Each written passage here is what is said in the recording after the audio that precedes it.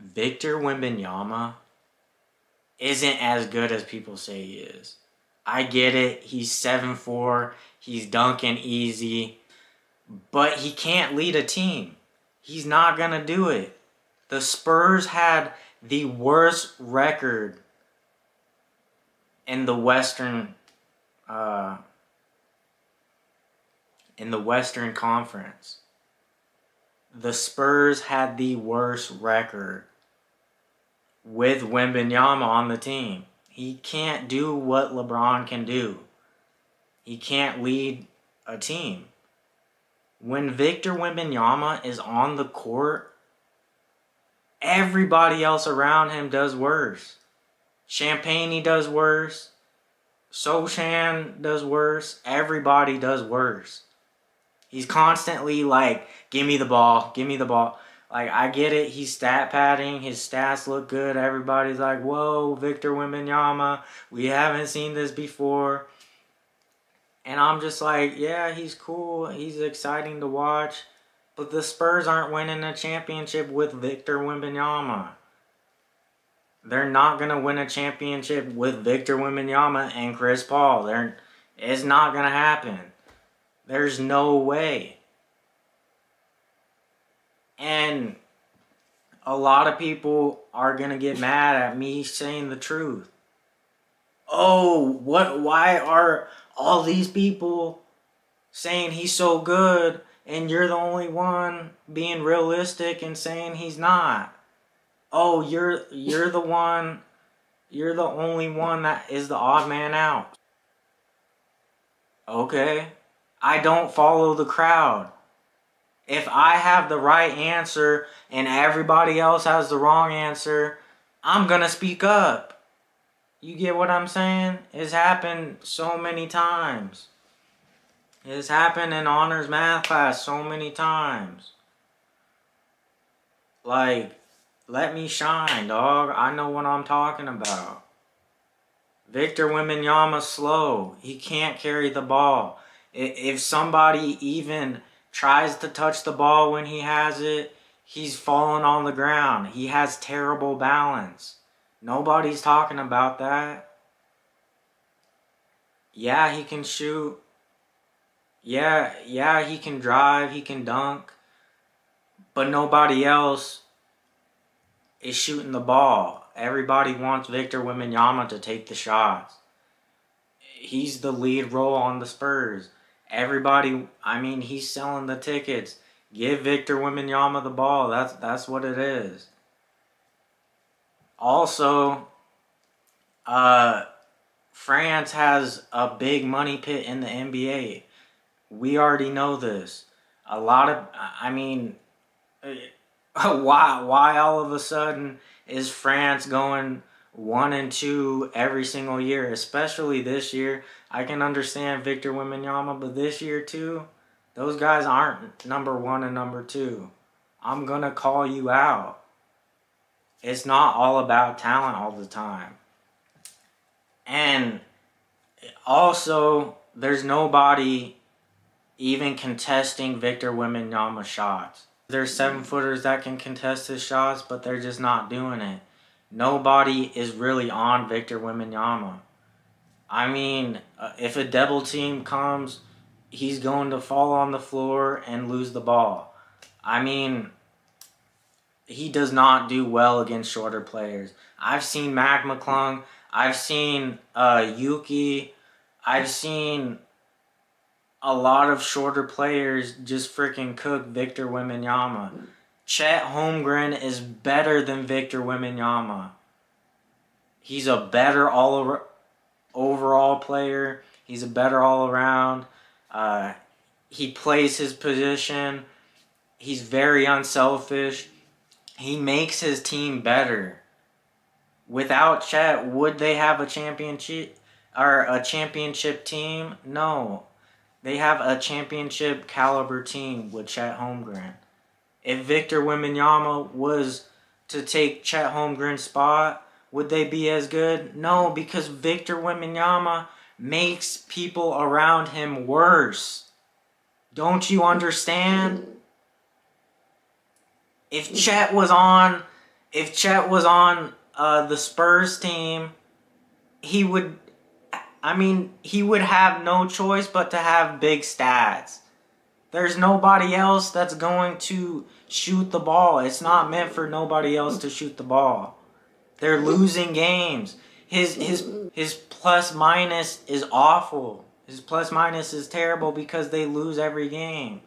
He's going to pick and choose what games he plays in. You're not going to make a bad team. You can't even get to the playoffs. You're not going, like, don't you understand? Like, yeah, it looks good on paper, but you ain't doing nothing. You're not doing nothing for the franchise. Besides, I mean, you're selling some tickets because people are, like, in awe of how big he is and whatnot. But, bro, he ain't that good. Kristaps Porzingis is the same size. We've seen this before. It looks crazier because he probably has longer arms, and I mean, we haven't seen Kristaps Porzingis be healthy. I mean, he has that above Kristaps Porzingis. He has health. We've seen him.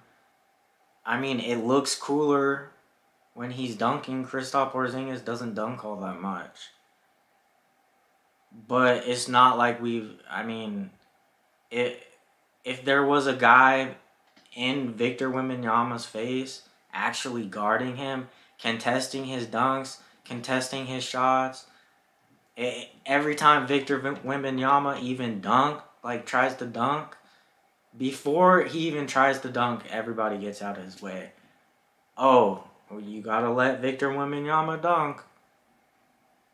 Oh, it's because they can't stop it. Dude, there's guys that can stop it, and they don't contest. I mean, the Spurs are at the same level as the Detroit Pistons. They're bad. This year Detroit looks better. I mean, I would say Detroit's better. They're gonna have an improved record. I mean, there's some upside to Detroit. I don't see the upside in the Spurs. I don't. But yeah, those are my 2 cents. I'm tired of seeing it. I'm tired of people getting on me in the comments and stuff about, oh, this dude's crazy. He thinks Chet Holmgren's better than Victor Wembanyama, blah, blah, blah. Every time they play, OKC beats them. Every time they play, Chet Holmgren and Victor Wembanyama go neck and neck. And Victor really goes for his neck. That was an offensive foul. That wasn't called when Victor freaking got him in the chin or something. That was an offensive foul. Sure, he's gonna get him sometimes, but Chet got him too. Like, you guys pick and choose what you look at. That's what you do because these guys are so in awe of Victor Wembanyama. Chet Holmgren is a better ball handler. He's a better shot blocker. He actually blocks shots. Victor Wembanyama hits the ball right here. He doesn't even know he's blocking it. Like, Chet Holmgren is actually a shot blocker. Victor Wembanyama is a forearm blocker. Like, bro, he doesn't even know. Like, he doesn't even see that he blocks the shot. He just goes up. And go back. Go look at his block shots. He doesn't know. Chet Holmgren is better shifting his feet on defense. He's a better defender. I mean, Victor Wembanyama does score more points, whatever. Just maybe a little bit because he has to. There's no other options. He's constantly going like this even when he's not open. So people just throw him the ball. He's an irritant. That's irritating. Somebody going like this every time. Like, bro.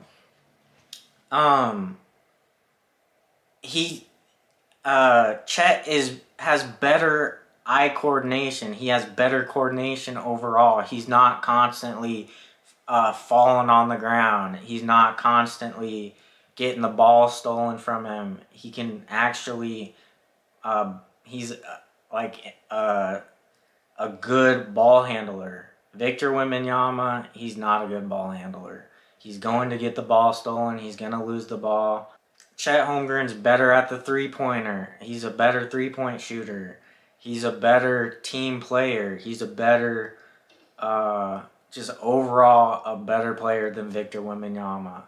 I would choose to have Chet Holmgren on the team because I know we're going to win. I know he's going to give me the ball when I'm open. Victor Wembanyama, he's going to have his stats up, but he's going to lose. He's going to lose every time. He can't lead a team. It's not going to happen. Another thing, Chet Holmgren was injured. He was out for an entire year, and to even be in the same conversation as Victor Wembanyama is insane. I don't think you guys realize that Chet Holmgren had a serious injury. He was out for an entire year. Who cares if Victor Wembanyama won? If he won Rookie of the Year, let's give him that. He won Rookie of the Year. Good job. We know French has a big sum of money. Whether you won it legitly or not, that's in the back of my head. And your team sucks. You're going to have high stats. Your team is trash. There's nobody else. So, yeah, that's my thoughts on it.